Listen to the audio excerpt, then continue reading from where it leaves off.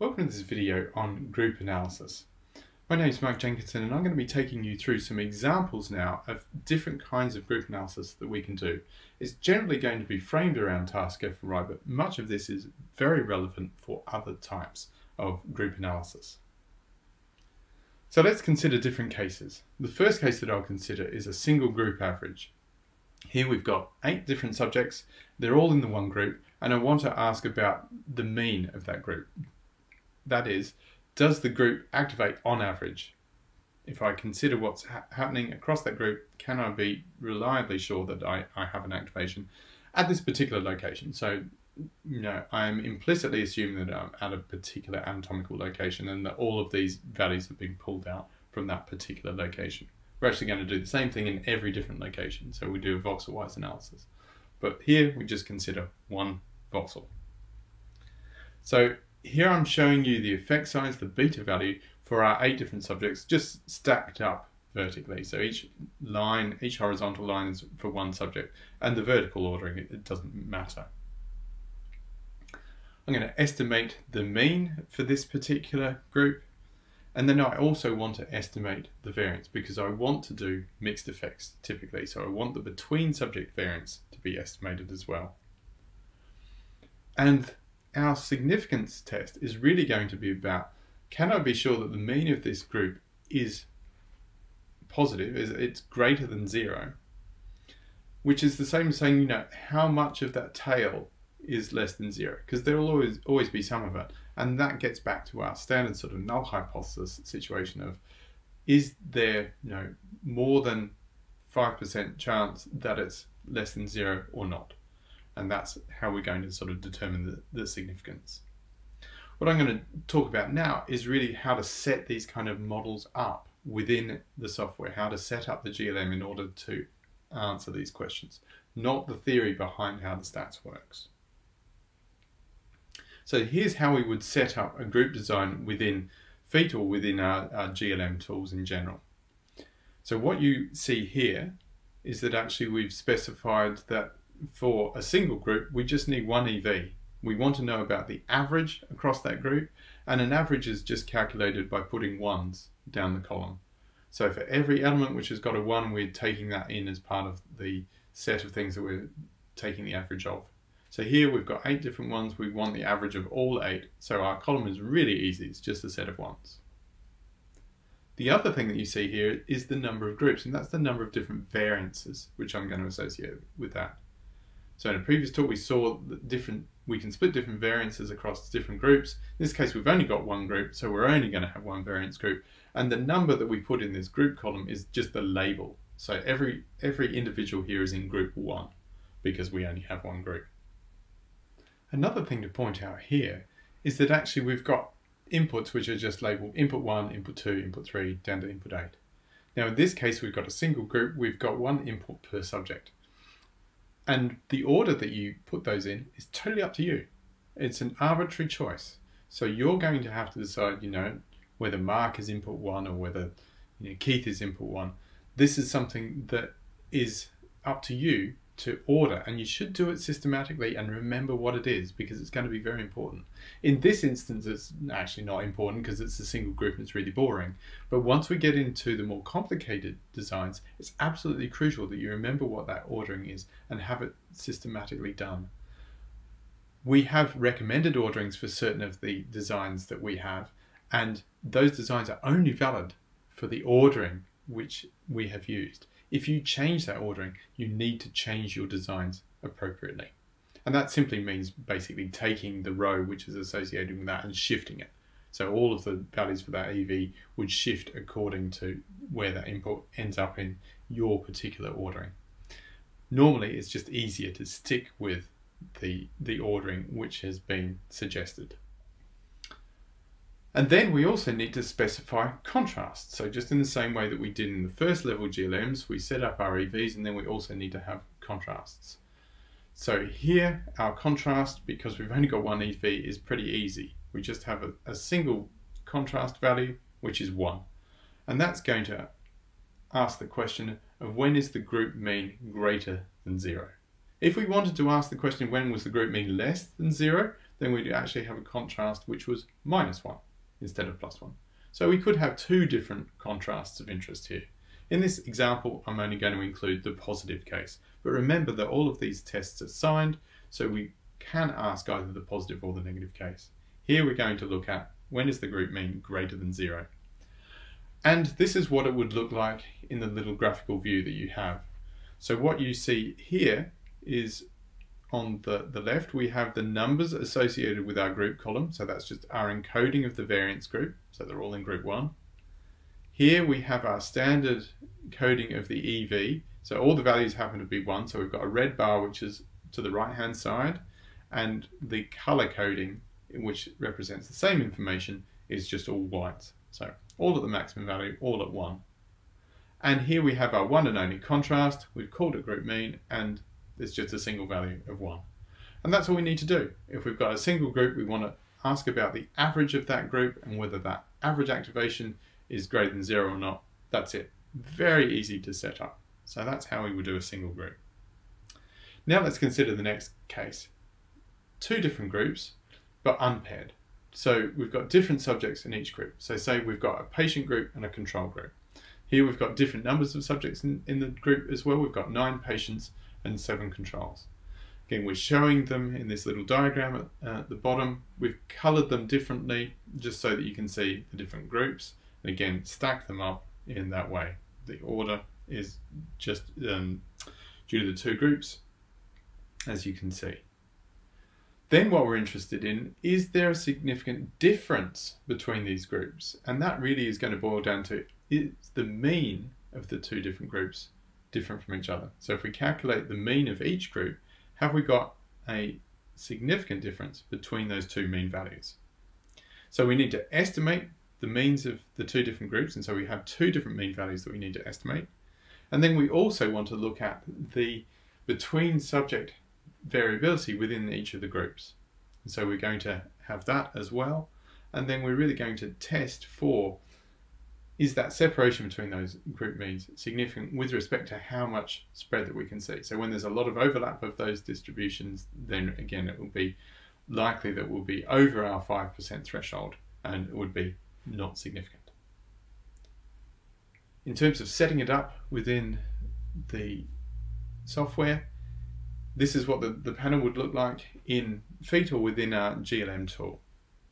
What you have is now we've got two different EVs because we need one for each group mean. Because we've ordered the subjects in this particular way, we've got the first 9 subjects are going to be the ones from the patient group, and that actually represents the first 9 going up here.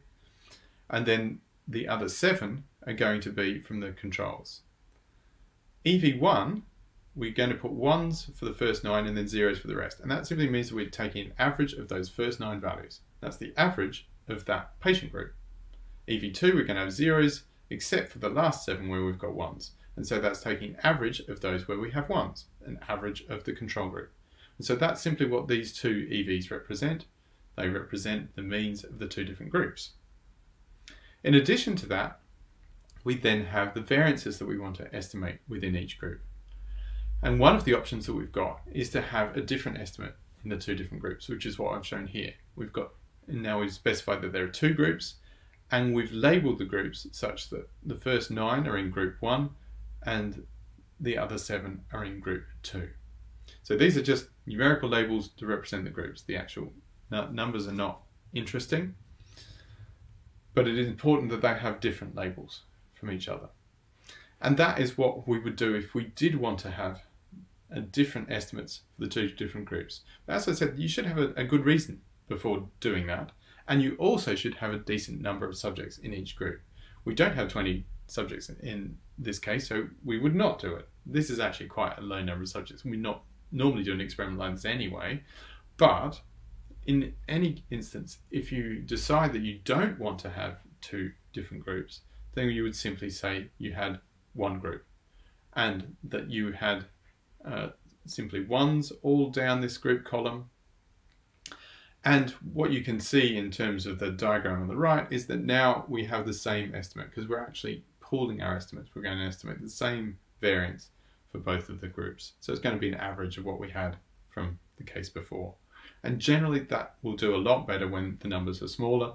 And then when the numbers get bigger and there's a good reason to expect that there are two different variances in the groups, then it can be useful to split it into the two different groups.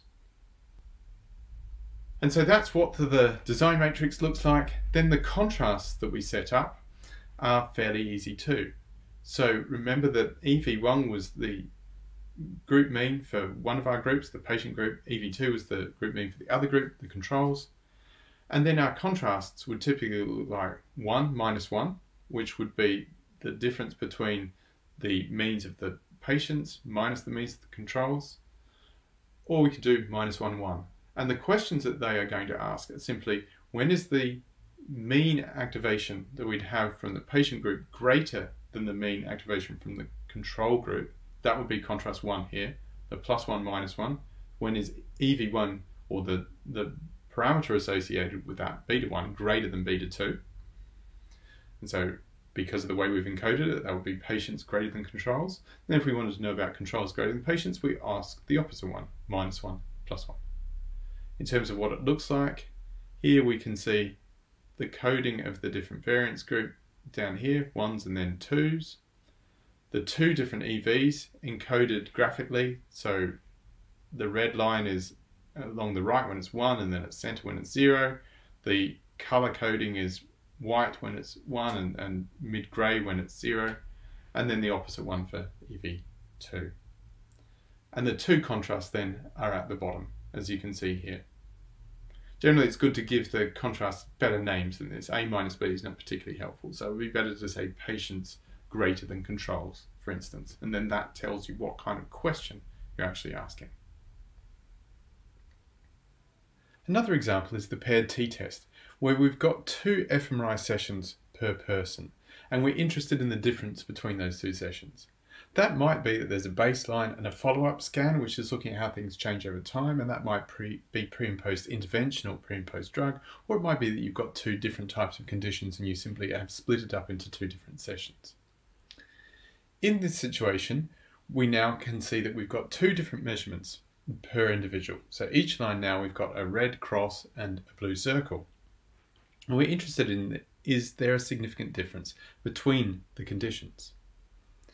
So what we're going to do is we're going to look at that difference. And the most naive way that we could do it is in a non-paired way, or an unpaired way that we've just done before. And if we do that, we measure a mean for the red and a mean for the blue. And actually, by comparison with the spread around those, that difference would not be significant in this case at all. But if you actually have a look at the distribution of this data, and you look at how often the blue circle is to the right of the red cross, it is almost always to the right, which means that it is almost always greater than that. But that doesn't really get borne out when we use it as in an unpaired way. And that's because a paired t-test is more sensitive, because it actually takes into account that it's the difference that really matters, not where they are with respect to other subjects, so not where the center of those 2 is with respect to other subjects. More specifically, it's the subject means, the center between these 2 points, that varies a lot. And a lot of our variance that we were capturing before about the means of each group was just driven by this. But we don't care about that in this instance. What we care about is what is the difference between these 2, and how does that difference vary across the different subjects. So we want to capture the between subject variance of the difference. And the mean value here, where they're centered, is a complete confound that we don't care about. So we actually want to just get rid of that. And we can get rid of that by simply shifting them all so that all of their means are at the same point. And that's what this would look like. And if you look at that representation of the data, it's very easy to see that actually all the blues are to the right except 1. And so there is a clear predominance of a positive effect if we're looking at blue minus red. And so now we can see that there is very likely to be a statistically significant difference between these 2 conditions. And this is how we're going to do our analysis. We're going to set it up in that way so that actually now if we did it like this and we took the mean of the red and the mean of the blue and we looked at the spread about those spreads are much smaller and we have a much greater chance of seeing statistical significance in this instance. And that's why we do the paired t-test. Now, setting it up in our GUI is a little bit more complicated than we've seen before because we have to do this shifting. And this shifting is done on a per subject basis. And so it's a lot bigger, but actually the concept is just what you've seen here. So this is what it looks like. And as I said, it looks quite big and can be difficult to sort of look at initially and understand what it's doing. So we'll go step by step. So to start with, the number of EVs that we actually use is 9. That's 1 for each subject. And we've got 8 subjects here. So we've got 1 EV per subject, which is going to model the mean, and it's going to effectively subtract that so that all the means are aligned. And then there's going to be an extra one, which is going to look at our average difference. So let's take the last EV, for example. That's the one which is modeling the mean of subject number 8. Now, it's important to understand how we've ordered our inputs, and that's always important whenever you do these group level GLMs, to know which order you've got the inputs. And it's good to have a systematic way of doing it. In a paired t-test case, one of the best ways to do it is simply to have all of the inputs from one of the conditions grouped together with the subject number increasing. So input 1 would be condition 1, so the red cross, for instance, for subject 1. Input 2 would be the red cross for subject 2, input 3 would be subject 3 for condition 1, etc., all the way down to input 8. And then inputs 9 to 16 would again be subjects 1 through to 8 in that order, but for the other condition, so in this case the blue circle. And then if you look carefully at this EV at the end, you'll see that it's all zeros except for 2 entries, input 8 and input 16. And that's subject 8 in both cases, just the 2 different conditions. And so, we might call them A and B, or, red cross and blue circle, whatever they are. We've got these 2 different conditions, and that EV has only got a 1 on those 2, and so it's going to take the average of those 2. As we've seen before, whenever we've just got 1s associated with things, it's going to take the average of whatever is associated with the 1s. So that's the mean of these 2 points, and that has the effect of modelling that out so that that mean is then subtracted away. And that's generally what happens with confounds whenever we use the GLM. And so actually EVs 2 through to EV9 just do that for all of the subjects. So if you look at them, you can see that in each case there are just 2 1s and the rest of the values are 0, and they always occur for the 2 different conditions of a particular subject. EV2 would be subject 1, EV3 would be subject 2, etc. And that has this effect. We put them in, but we don't care about them, so the GLM is effectively going to model those away, and they've already been taken care of by having been put in the GLM in this fashion. And then our extra EV, EV1, is a column where it's all plus 1s for the first 8 and then minus 1s for the second 8. And that means it's plus 1s for one of the condition and minus 1s for the other condition, averaging across both. So it's the average of one condition minus the average of the other condition, which is simply the difference between these 2 means that we care about. So it's the difference between the dotted red line and the dotted blue line. And that's what EV1 is measuring. But it's measuring after everything has been shifted to be centered around 0 because of all of the other EVs that we've got. And that's the whole design matrix. That's all the EVs that we need in order to be able to do a paired t-test. So we put them together. EV1 is the one that we really care about. It's the one that models this difference between the means. And EVs 2 through to EV9 are confounds which are modeling out or removing the individual subject mean for all of these different subjects that we've got. So if we've got more than 8 subjects, we're going to have more EVs. We're going to have 1 per subject. And so these design matrices can get quite large when we've got lots of different subjects.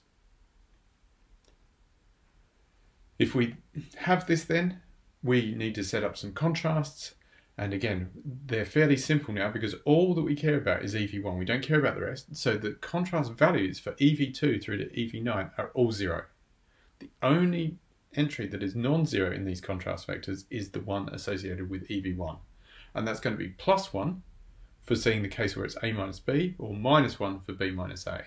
And now, what is A and what is B depends on how we've ordered our inputs and the sign that we've put in EV1. So because inputs 1 to 8 have a plus sign, they're +1, and then inputs 9 through to 16 are -1, having a +1 in the contrast means that we are doing the mean of inputs 1 through to 8 minus the mean of inputs 9 through to 16. So that means A is associated with that first set of 8 things. So it's whatever order we've happened to do it.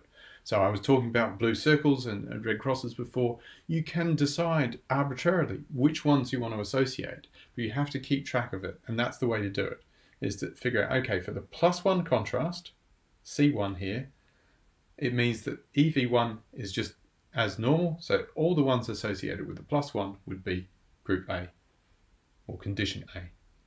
And then inverting that, we simply put a -1 in the slot for EV1 in contrast vector 2, zeros everywhere else, and that does the opposite. That does B minus A. But in order to keep track in your head of what is A and what is B, it's good to be always clear on what order you've put things in. And then on the right hand side there, you can see the graphical depiction of this, and that's actually a lot easier to look at than the set of numbers that you can see on the far left. You can see that for EVs 2 through to 9, there are just 2 non-zero values there, and they step down so that in each case we've got the corresponding subject from condition A and condition B. And then EV1 is simply a set of +1s and a set of -1s. So it's very easy to see what that design matrix is like and understand it from that point of view. We've also got the group column on the far left, all ones, because we're all just going to have a single group in this case, and we're going to associate a single variance with it. So this is a case of how we would set up the paired t-test. You can see the contrast at the bottom. Again, as I said, it's only EV1 that gets a non-zero value in those contrasts. And that's what we need to do in order to set up a paired t-test. And if this is the kind of data that you've got, this is also called repeated measures, because we've got a repeat of value for each subject. This is by far and away the best way of getting a statistically significant result from your analysis.